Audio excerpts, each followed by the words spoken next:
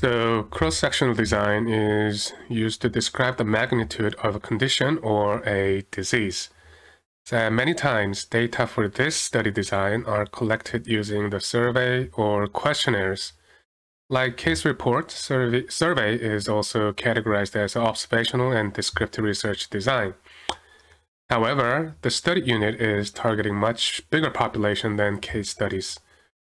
Survey is a good way to collect large amount of public health data quickly, and survey grew out of social science, such as marketing, economics, or politics, dealing with human behaviors. And because much of public health depends on behaviors, survey became a useful tool to measure past and present behaviors in public health research. So the main feature of cross-sectional design is that it is descriptive, and so because this is descriptive, it can be useful as a starting point to generate more hypotheses for further investigation about the development of disease. And the goals of the cross-sectional design are to estimate the magnitude of disease or health condition in a defined population by providing the prevalence information. So another goal of cross-sectional study design is to assess the need for health service and to establish countermeasures against the condition to relieve the burden of healthcare. There are a number of population-based cross-sectional studies on blindness and eye diseases. For example, the Irish Glaucoma Survey in 1993 was a successful cross-sectional study that provided prevalence of glaucoma in people over 50 years old. Another cross-sectional study, North London Eye Study in 1998, measured prevalence of serious eye diseases such as cataracts or age-related macular degeneration in people over 65 years old. Every year, a number of nonprofit organizations such as WHO or other NGOs publishes annual reports on global and regional estimates of the prevalence of visual impairments and other major blinding eye conditions. Results from such surveys are used to improve the eye care services or health policy.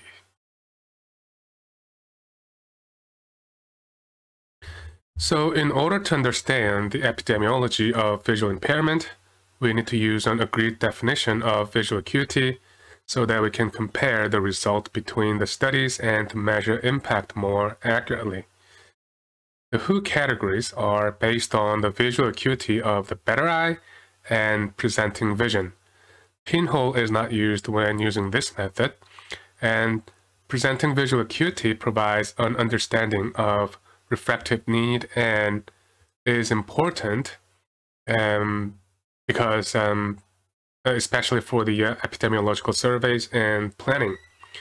So WHO has agreed on the use of 4 different levels of visual function as described in the International Classification of Disease 10. So these 4 levels are mild or no visual impairment, moderate visual impairment, severe visual impairment, and blindness. So each of these 4 levels has a clear criterion based on the visual acuity measurement. So according to this classification, moderate and severe visual impairment are grouped under the term low vision, whereas the low vision is taken together with the blindness, and then that represent all visual impairment. So this is the table of visual impairment categories based on the International Classification of Disease 10th revision by WHO, which I showed you before when I talked about the levels of measurement. So the WHO's 4 levels of visual function are categorized and measured as follows. So category 0 is mild or no visual impairment, and in this category, vision is equal to or better than 6/18 using a Snellen fraction. And category 1 is moderate visual impairment, where the vision is worse than 6/18, but equal to or better than 6/60. And category 2 is severe visual impairment, and in this category, vision is worse than 6/60, but equal to or better than 3/60. And then the final category, the category 3, is blindness. And here the vision is worse than 3/60. So it is important to remember that visual status categories are based on visual acuity measured in the better eye. And blindness is also used if the visual field is less than 10 degrees from a point of fixation. In 2010, the WHO reported that there were 285 million visually impaired people in the world based on the prevalence figures calculated from cross-sectional studies. So here is one of the visual summaries of global estimation of blindness by different age groups from the same report using their categorization of visual function. So as illustrated here, when the overall prevalence of blindness is broken down by age, and blindness, whatever the causes are, affects mainly the older section of population, which are these two groups, right? But then, when it does, it hits the age groups really hard because, until like age 44, the prevalence is pretty low. But then after that age group, the prevalence of blindness just goes up like whopping 20 times in this age group, and it just goes up exponentially.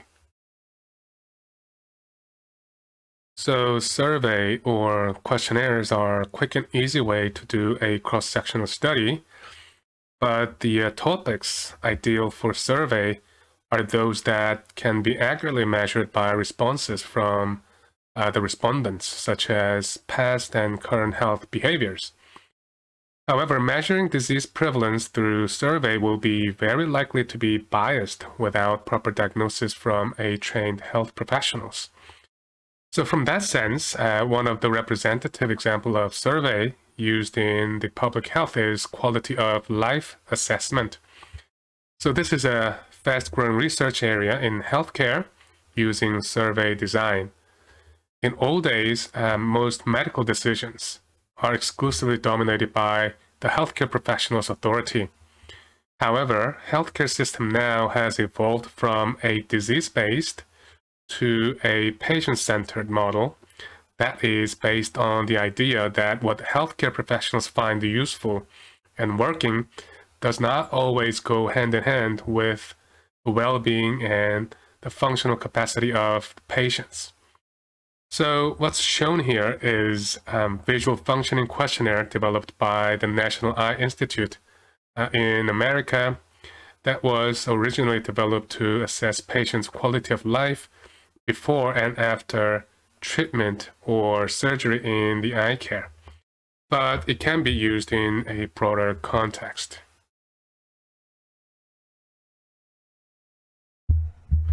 So in conducting cross-sectional study using a survey, you need to think about who will be your subject for your research. So this process requires a clear consideration of the target population, the population to which the main results of the study will be extrapolated. For example, if you want to study the distribution of visual impairment in Scotland, then your target population will be the entire population living in Scotland. But, for practical reasons, it would be impossible to include all the population across Scotland. So then you need to identify a suitable source population. For example, you might decide to conduct the study in one of the major cities like Glasgow. And if this is still too big, then the representative sample needs to be selected from the source population using a sampling scheme that we will talk about shortly. So from this sample, the final study participants will be determined because not everyone in the selected sample will end up participating in the study. Some subjects will refuse to participate despite all reasonable efforts. On the other hand, others will have moved out of the area or even dead at the moment. So the final participants are usually a subset of the initial sample who are eligible and willing. So a sampling scheme is a detailed description of what data will be obtained and how this will be done. So here we will briefly talk about three major sampling schemes among others. So first we have a simple random sampling scheme, which is the most basic and straightforward sampling scheme. So this is a method of selecting n, a number of samples from a population of size n, such that every possible sample of size n has equal chance of being drawn. So this type of sampling scheme provides the most precise results with the smallest sampling error for a given sample size when other things are equal. And one of the example study used this sampling scheme is the Irish Glaucoma Survey that I mentioned previously in 1993. They actually successfully applied this sampling scheme to measure the prevalence of glaucoma in the older population. So here is kind of a cartoon illustration how simple random sampling is done. So here we have a group of 30. So that is our size of population, and we want to select random sample of 15. So here it is assumed that each individual have an equal chance of being selected. So before we select the sample, we're going to assign whole numbers in sequence to each member. So like this, right? And you draw 15 random numbers from 30 and pick the corresponding members to have the random sample. So hopefully this kind of reminds you of something you've done already, because this is basically what you did last week to sample your own data for the data analysis task. And next up, we have a stratified random sampling scheme. And in this scheme, the population of n units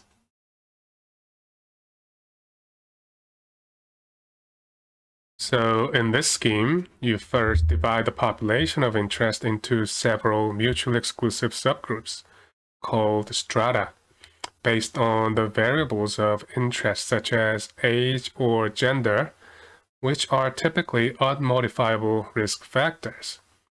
So for example, if you want to know the differences in refractive errors of a population between the different age groups, of say less than 20 years old, 20 to 40, and over 40, then you might want to stratify the population into the corresponding age groups, then do the simple random sampling so that relatively equal proportion of each age group can be selected. So again, in this cartoon illustration, we will select 15 random samples out of 30. So as you did in the simple random sampling, you're going to assign each individual with a sequence of numbers. But before you do the sampling, you want to identify strata because you're interested in the gender difference.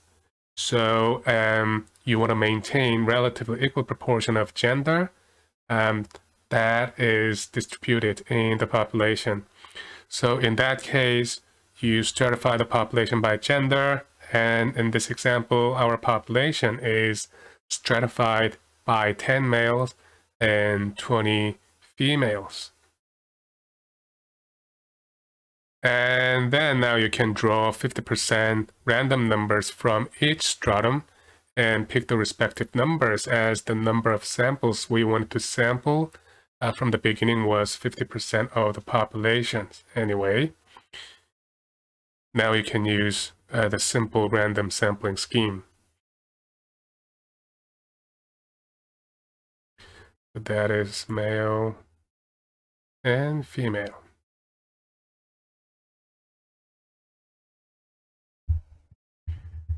And finally, the cluster sampling. So in real-world situations, simple random sampling is not cost-effective, especially when you are carrying out a study based on a large population. For example, to measure refractive errors of the Scotland population, and you want to use a sample and select it by simple random sampling, then the study samples, the study participants you have to cover will be randomly dispersed over a quite large area, which will be quite costly and expensive. So instead, you can divide the Greater Glasgow area into smaller grid and pick n number of geographical areas through simple random sampling. Then pick the study samples from the chosen area using, again, the simple random sampling. That way, you know where your study samples are clustered, and that way you will be able to save time and resource in collecting data. And there are a number of studies that actually use this cluster sampling, such as Nepal Blindness Survey in 1981 or Baltimore Eye Survey in 1985 in America. So in cluster sampling, before you do the sampling, you want to divide the population into several geographical clusters like this as an example, and then you assign each cluster with the sequence of numbers. And you generate n random numbers from the n number of clusters you have. In this case, the big N is 12. And then the small n, in this case, what? 1, 2, 3, 4, 5. Right, so basically you pick out 5 random clusters out of 12 clusters. So once the clusters are sampled, then you do not do the further sampling. So you're going to just take the whole population from each cluster. So that's how you do the cluster sampling. So here are the good things and bad things about the study design. So among other things, cross-sectional design can provide prevalence information, which is a baseline rate of a disease or diseases within a population, which in turn provides valuable information about the current status of a disease or condition in that population. So this type of research is relatively cheap and quick to complete compared to the other epidemiological research design. Now, of course, it is more expensive and takes more time compared to the case report. But this is especially so when you have access to routinely collected data from healthcare providers such as NHS or hospitals. So if you do have access to those data, then it is much easier to carry out large-scale cross-sectional study with a minimum cost, which is a major advantage over other forms of epidemiological research design. On the other hand, one of the major drawbacks of this design is that it is not appropriate to test causal relationship between the risk factors and prevalence. Because both exposures and diseases are studied at the same time, the time sequence between risk factors and disease cannot be established, which is known as a temporality, right? So, I mean, we're going to just talk about this later on. And one of the major assumption behind the disease occurrence is that the risk factors or the cause always come before the disease in time. So that is a temporality. And you cannot really establish this temporality with cross-sectional design because the exposures, the risk factors and diseases are studied at the same time. And finally, cross-sectional study is also not adequate to study rare conditions because you need to survey a large sample, very large sample to obtain enough cases. And cases of short duration have smaller chance of being detected in a one-time cross-sectional survey than the cases of longer duration, because people with short duration, short-lived diseases will either recover fast or die fast. So inevitably, chronic diseases are typically overrepresented in a cross-sectional survey.